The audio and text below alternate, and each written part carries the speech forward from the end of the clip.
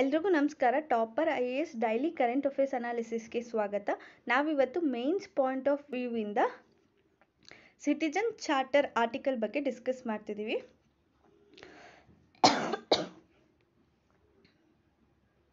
So citizen charter ನಾವು ಇದನ್ನು already prelims ವಿಡಿಯೋದಲ್ಲಿ ಡಿಸ್ಕಸ್ ಮಾಡಿದ್ವಿ. ಸೊ ಪಂಚಾಯತ್ ರಾಜ್ ಇನ್ಸ್ಟಿಟ್ಯೂಷನಲ್ಲಿ ರಿಫಾರ್ಮ್ಸ್ನ ತೊಗೊಂಡು ಬರೋದಕ್ಕೋಸ್ಕರ ಈ ಒಂದು ಸಿಟಿಜನ್ ಚಾರ್ಟರ್ನ ತೊಗೊಂಡು ಬಂದಿದ್ದಾರೆ.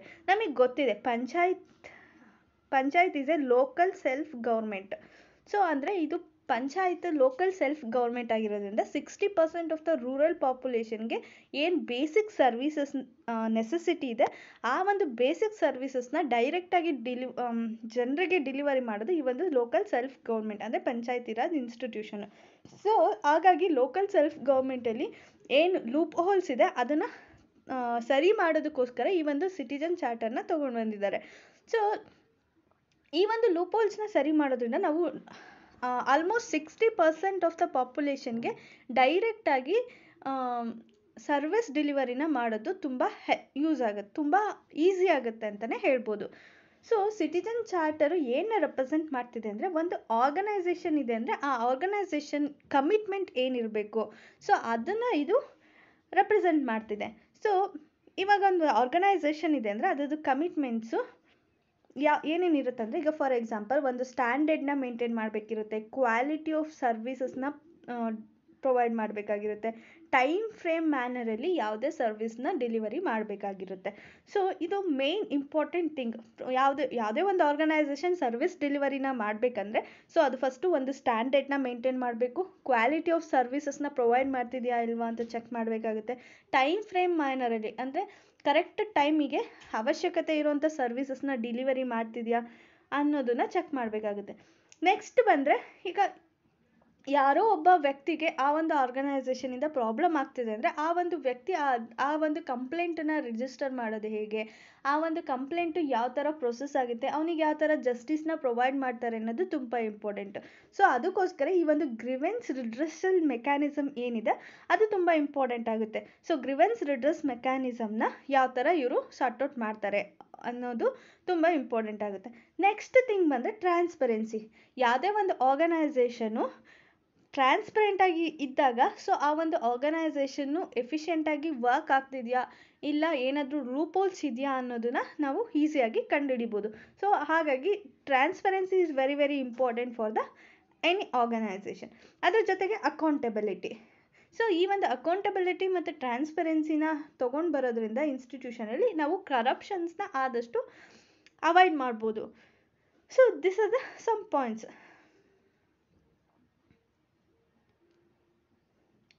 ಸೊ ನೆಕ್ಸ್ಟ್ ಹೋದರೆ department of administrative reforms in public grievances. So ಈ ಒಂದು ಡಿಪಾರ್ಟ್ಮೆಂಟ್ ಏನಿದೆ ಇದು ಈ ಒಂದು ಚಾರ್ಟರ್ನ ತೊಗೊಂಡು ಬರೋದಕ್ಕೆ ರೆಸ್ಪಾನ್ಸಿಬಲ್ಲು. Ministry of personal and public grievance pensions of government of India, this ministry ಅಂಡರಲ್ಲಿ ಈ ಒಂದು ಚಾರ್ಟರ್ನ ತೊಗೊಂಡು ಬಂದಿದೆ. ಏನಕ್ಕೋಸ್ಕರ ತೊಗೊಂಡು ಬಂದಿದ್ದಾರೆ ಅಂದರೆ, ಮೋರ್ ರೆಸ್ಪಾನ್ಸಿವ್ ಮತ್ತು ಸಿಟಿಜನ್ ಫ್ರೆಂಡ್ಲಿ ಗವರ್ನೆನ್ಸ್ನ ಇಂಡಿಯಾದಲ್ಲಿ ತೊಗೊಂಡು ಬರಬೇಕು ಅನ್ನೋ ಉದ್ದೇಶದಿಂದ ಈ ಒಂದು ಸಿಟಿಜನ್ ಚಾರ್ಟರ್ನ ತೊಗೊಂಡು ಬಂದಿದ್ದಾರೆ. ಸೊ ಇದನ್ನು ಎಲ್ಲಿ ಇಂಪ್ಲಿಮೆಂಟ್ ಮಾಡ್ತಿದ್ದಾರೆ ಅಂದರೆ, ಗೌರ್ಮೆಂಟ್ ಮಿನಿಸ್ಟ್ರೀಸಲ್ಲಿ, ಡಿಪಾರ್ಟ್ಮೆಂಟ್ಸಲ್ಲಿ, ಆರ್ಗನೈಸೇಷನಲ್ಲಿ. ಸೊ ಈ ಎಲ್ಲ ಕಡೆ ಈ ಒಂದು ಸಿಟಿಜನ್ ಚಾರ್ಟರ್ನ ಇಂಪ್ಲಿಮೆಂಟ್ ಮಾಡಬೇಕು ಅನ್ನೋ ಒಂದು ಉದ್ದೇಶದಿಂದ ಈ ಒಂದು ಮಾಡೆಲ್ನ ತೊಗೊಂಡು ಬಂದಿದ್ದಾರೆ. ಸೊ ಇದನ್ನು ಏನಕ್ಕೆ ಇಂಪ್ಲಿಮೆಂಟ್ ಮಾಡ್ತಿದ್ದಾರೆ ಅಂದರೆ, ಪ್ರತಿಯೊಂದು ಡಿಪಾರ್ಟ್ಮೆಂಟಲ್ಲಿ ಇರೋ ಅಂತಹ ಲೂಪ್ ಹೋಲ್ಸ್ನ ತೆಗೆದಾಕೊಳ್ಳೋದಕ್ಕೋಸ್ಕರ ಈ ಒಂದು ಸಿಟಿಜನ್ ಚಾರ್ಟರ್ನ ಯೂಸ್ ಮಾಡ್ತಿದ್ದಾರೆ. ಸೊ ಎಫೆಕ್ಟಿವ್ ಇಂಪ್ಲಿಮೆಂಟೇಷನ್ನ ಮಾಡಬೇಕು ಅನ್ನೋದಕ್ಕೋಸ್ಕರ ಈ ಒಂದು ಸಿಟಿಜನ್ ಚಾರ್ಟರಲ್ಲಿ ಪ್ರತಿಯೊಂದು ಡಿಪಾರ್ಟ್ಮೆಂಟ್ ಅಥವಾ ಆರ್ಗನೈಸೇಷನ್ ಅಥವಾ ಮಿನಿಸ್ಟ್ರಿನಲ್ಲಿ ನೋಡಲ್ ಆಫೀಸರ್ಸ್ನ ಸೆಲೆಕ್ಟ್ ಮಾಡಿ ಇದಕ್ಕೆ ಅಪಾಯಿಂಟ್ ಮಾಡ್ತಿದ್ದಾರೆ. ಈ ನೋಡಲ್ ಆಫೀಸರ್ದು ಕೆಲಸ ಏನು ಅಂದರೆ, ಇದು ಕರೆಕ್ಟಾಗಿ ಇಂಪ್ಲಿಮೆಂಟ್ ಆಗ್ತಿದೆಯಾ ಇಲ್ವಾ ಅಂತ ಚೆಕ್ ಮಾಡೋದು ಈ ನೋಡಲ್ ಆಫೀಸರ್ದು ಕೆಲಸ ಆಗಿರುತ್ತೆ. So next origin and principal. ಈ ಒಂದು ಸಿಟಿಜನ್ ಚಾರ್ಟರ್ ಏನಿದೆ ನಾವು ತೊಗೊಂಡು ಬಂದಿದ್ದೀವಿ ಅದು ಫಸ್ಟ್ ಎಲ್ಲಿ ಆರಿಜಿನೇಟ್ ಆಯಿತು, ಇಲ್ಲ ಇಂಡಿಯನ್ ಆರಿಜಿನಾ ಇಲ್ಲ ಯಾವುದೋ ಬೇರೆ ಕಂಟ್ರಿಯಿಂದ ನಾವು ನೋಡಿ ಕಾಪಿ ಮಾಡಿದ್ದೀವ ಇಲ್ಲ ಕಂಪ್ಲೀಟ್ ಕಾಪಿ ಮಾಡಿದ್ದೀವ, ಕೆಲವೊಂದು ಡೀಟೇಲ್ಸ್ನ ಮಾತ್ರ ತೊಗೊಂಡಿದ್ದೀವ ಅನ್ನೋದನ್ನು ನಾವು ಡಿಸ್ಕಸ್ ಮಾಡೋಣ. ಸೊ ಇದು ಫಸ್ಟ್ ಆರಿಜಿನ್ ಆಗಿದೆ ಯುನೈಟೆಡ್ ಕಿಂಗ್ಡಮಲ್ಲಿ. ಸೊ ಅಲ್ಲಿ ಒಂದು conservative government of John major ಅನ್ನೋ ಒಂದು ರೆಗ್ಯುಲೇಷನ್ ಅಂಡರಲ್ಲಿ 1991ನಲ್ಲಿ ಇದನ್ನು ತೊಗೊಂಡು ಬರ್ತಾರೆ. ಸೊ ಏನಕ್ಕೋಸ್ಕರ ತೊಗೊಂಡು ಬರ್ತಾರೆ ಅಂದರೆ ಇದೊಂದು ನ್ಯಾಷನಲ್ ಪ್ರೋಗ್ರಾಮ್ ಆಗಿರುತ್ತೆ. ಇದ್ರದ್ದು ಏಮ್ ಏನಿರುತ್ತೆ ಅಂದರೆ ಕಂಟಿನ್ಯೂಸ್ ಆಗಿ ಕ್ವಾಲಿಟಿ ಆಫ್ ಪಬ್ಲಿಕ್ ಸರ್ವಿಸ್ನ ಇಂಪ್ರೂವ್ ಮಾಡಬೇಕು.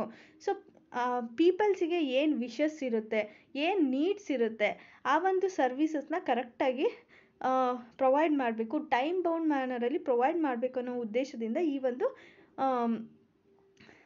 ರೆಗ್ಯುಲೇಷನ್ಸ್ನ ತೊಗೊಂಡು ಬರ್ತಾರೆ.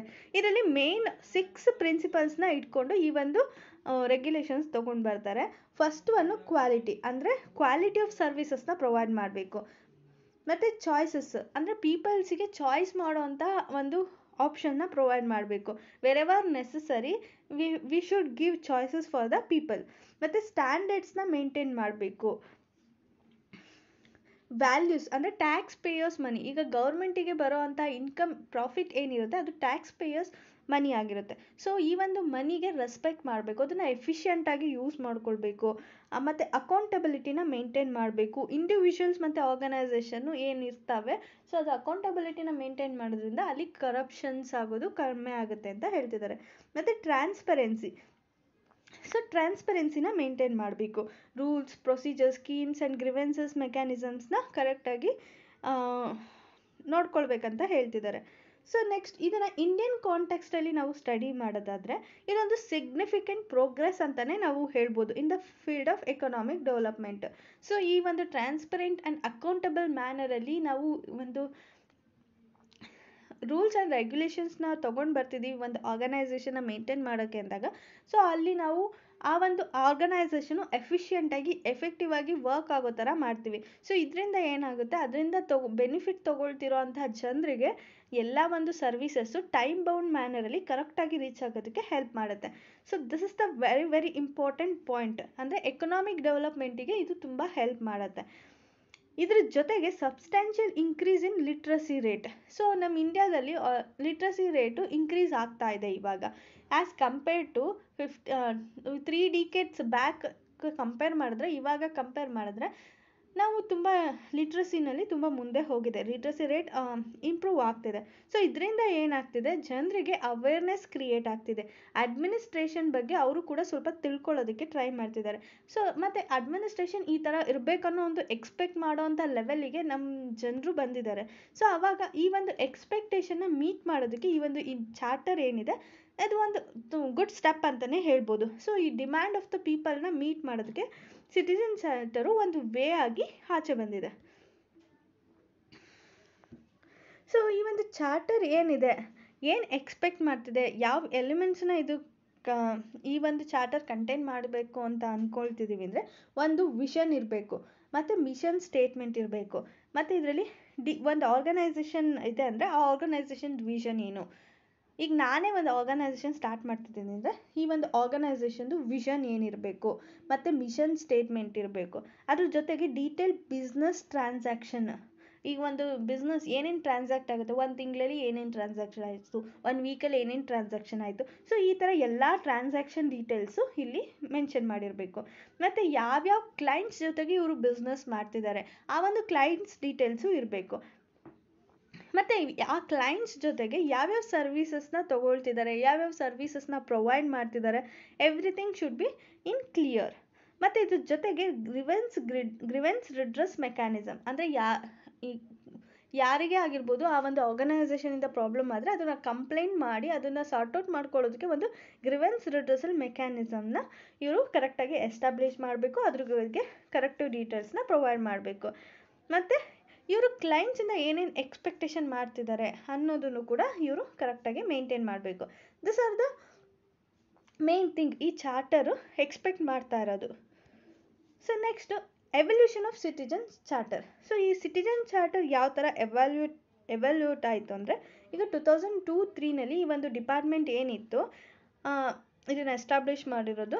ಸೊ ಅದು ಒಂದು ಪ್ರೊಫೆಷ್ನಲ್ ಏಜೆನ್ಸಿ ಜೊತೆಗೆ ಎಂಗೇಜ್ಡ್ ಆಗಿ ಈ ಒಂದು ಇಂಪ್ಲಿಮೆಂಟೇಷನ್ ಆಫ್ ದ ಚಾರ್ಟರ್ ಬಗ್ಗೆ ಡೀಟೇಲ್ ಆಗಿ ಎವ್ಯಾಲ್ಯೂಟ್ ಮಾಡೋಕ್ಕೆ ಸ್ಟಾರ್ಟ್ ಆಯಿತು. ಈ ಒಂದು ಎವಲ್ಯೂಷನಿಂದ ಕೆಲವೊಂದು ಮೇಜರ್ ಫೈಂಡಿಂಗ್ಸನ್ನು ಇದು ಫೈಂಡ್ ಮಾಡಿತ್ತು. ಸೊ ಈ ಒಂದು ಮೇಜರ್ ಫೈಂಡಿಂಗ್ಸ್ ಯಾವುದ್ಯಾವುದು ಅಂದರೆ, ಒಂದು majority of the cases of ಚಾರ್ಟರು ಏನು ಫಾರ್ಮುಲೇಟ್ ಮಾಡ್ತಿದ್ದಾರೆ ಅದು ಕನ್ಸಲ್ಟೇಟಿವ್ ಪ್ರೊಸೆಸ್ಸಿಂದ ಫಾರ್ಮುಲೇಟ್ ಆಗ್ತಾ ಇಲ್ಲ ಅಂತ ಹೇಳಿ ಕಂಡುಹಿಡಿದ್ರು. ನೆಕ್ಸ್ಟು ಲಾರ್ಜ್ ಸರ್ವಿಸ್ ಪ್ರೊವೈಡರ್ಸು ಕೂಡ ಈ ಒಂದು ಸಿಟಿಜನ್ ಚಾರ್ಟರ್ಸ್ ಬಗ್ಗೆ ಯಾವುದೇ ರೀತಿಯಾದಂಥ ಫೆಮಿಲಿಯಾರಿಟಿ ಇಲ್ಲ. ಈವನ್ ದೊಡ್ಡ ದೊಡ್ಡ ಆರ್ಗನೈಸೇಷನ್ಗೂ ಕೂಡ ಇದ್ರ ಬಗ್ಗೆ ಏನೂ ವಿಷಯ ಗೊತ್ತಿಲ್ಲ. ಫಿಲಾಸಫಿ ಇರ್ಬೋದು, ಗೋಲ್ಸ್ ಇರ್ಬೋದು, main feature of this act ಕೂಡ ಅವರಿಗೆ ಗೊತ್ತಿಲ್ಲ ಅಂತ ಹೇಳ್ತಿದ್ದಾರೆ. ಇನ್ನೊಂದೇನೆಂದರೆ ಈವನ್ ಮೋಸ್ಟ್ ಆಫ್ ದ ಡಿಪಾರ್ಟ್ಮೆಂಟಲ್ಲಿ ಇದನ್ನು ಇನ್ನೂ ಇಂಪ್ಲಿಮೆಂಟ್ ಮಾಡಿಲ್ಲ. ಇಂಪ್ಲಿಮೆಂಟ್ ಮಾಡ್ತಿದ್ರೂ ಕೂಡ ಕೆಲವೊಂದು ಡಿಪಾರ್ಟ್ಮೆಂಟಲ್ಲಿ ಅದನ್ನು ಇನಿಷಿಯಲ್ ಅಥವಾ ಮಿಡಲ್ ಸ್ಟೇಜಲ್ಲಿ ಇದೆ ಅಂತ ಹೇಳ್ತಿದ್ದಾರೆ. ಯಾವುದೇ ರೀತಿಯಾದಂಥ ಫಂಡ್ಸ್ ಇದಕ್ಕೆ ಅಲೋಕೇಟ್ ಆಗಿಲ್ಲ. ಈಗ ಸಿಟಿಜನ್ಸಿಗಿರ್ಬೋದು ಮತ್ತು ಆರ್ಗನೈಸೇಷನ್ಗಿರ್ಬೋದು ಇಲ್ಲ ಯಾರಿಗೇ ಆದರೂ ಇದ್ರ ಬಗ್ಗೆ ಅವೇರ್ನೆಸ್ ಕ್ರಿಯೇಟ್ ಮಾಡಬೇಕು ಅಂದರೆ ಪಾಪ್ಯುಲಾರಿಟಿ ಬರಬೇಕಲ್ವಾ. ಸೊ ಇದನ್ನು ಪ್ರಮೋಟ್ ಮಾಡಬೇಕು. ಈ ಒಂದು ಅವೇರ್ನೆಸ್ ಕ್ರಿಯೇಟ್ ಮಾಡೋದಕ್ಕೆ, ಪ್ರಮೋಟ್ ಮಾಡೋದಕ್ಕೆ ಯಾವುದೇ ರೀತಿಯಾದಂಥ ಫಂಡ್ಸು ಕ್ರಿಯೇಟ್ ಆಗಿಲ್ಲ ಅಂತ ಹೇಳ್ತಿದ್ದಾರೆ. So next key ರೆಕಮೆಂಡೇಷನು. ಸೊ ಈಗ ನಮಗೆ ಗೊತ್ತು ಪ್ರಾಬ್ಲಮ್ ಏನಾಯಿತು, ಯಾರಿಗೂ ಗೊತ್ತಿಲ್ಲ ಇದ್ರ ಬಗ್ಗೆ ಅಂತ ಆಯ್ತಲ್ವಾ. ಸೊ ಇದನ್ನು ಗೊತ್ತು ಮಾಡೋದು ಹೇಗೆ? ಸೊ ಈಗ ಎವ್ರಿ ಸ್ಟೇಜ್ ಆಫ್ ಫಾರ್ಮುಲೇಷನಲ್ಲಿ ನಾವು ಹೆಲ್ಪ್ ಮಾಡಬೇಕಾಗುತ್ತೆ. ಸೊ ಎವ್ರಿ ಸ್ಟೇಜ್ ಆಫ್ ಫಾರ್ಮುಲೇಷನಲ್ಲಿ ಈ ಒಂದು ಕನ್ಸಲ್ಟ್ ಮಾಡಬೇಕಾಗುತ್ತೆ. ಈ ಥರ ಮಾಡ್ಬೋದು, ಹಿಂಗೆ ಮಾಡಿದ್ರೆ ಹಿಂಗಾಗುತ್ತೆ ಅನ್ನೋ ಒಂದು ಡೀಟೇಲ್ಸ್ನ ನಾವು ಪ್ರೊವೈಡ್ ಮಾಡೋದ್ರಿಂದ ಸೊ ಅದನ್ನು ಈಸಿಯಾಗಿ ಅವರು ಫಾರ್ಮುಲೇಟ್ ಮಾಡ್ಬೋದು. ಇದ್ರ ಜೊತೆಗೆ ಇದ್ರದ್ದು ಸೈಲೆಂಟ್ ಫೀಚರ್ಸ್ ಏನಿದೆ, ಆಬ್ಜೆಕ್ಟಿವ್ಸ್ ಏನಿದೆ, ವಿಷನ್ ಮತ್ತು ಮಿಷನ್ ಏನಿದೆ, skills, team building, problem solving, ಈ ಥರ ಕೆಲವೊಂದು ಫೀಚರ್ಸ್ ಏನಿದೆ ಇದ್ರ ಬಗ್ಗೆ ಎಲ್ಲ ಡೀಟೇಲ್ಸ್ನ ಸ್ಟಾಫ್ಸಿಗೆ ನಾವು ಕೊಡಬೇಕಾಗುತ್ತೆ.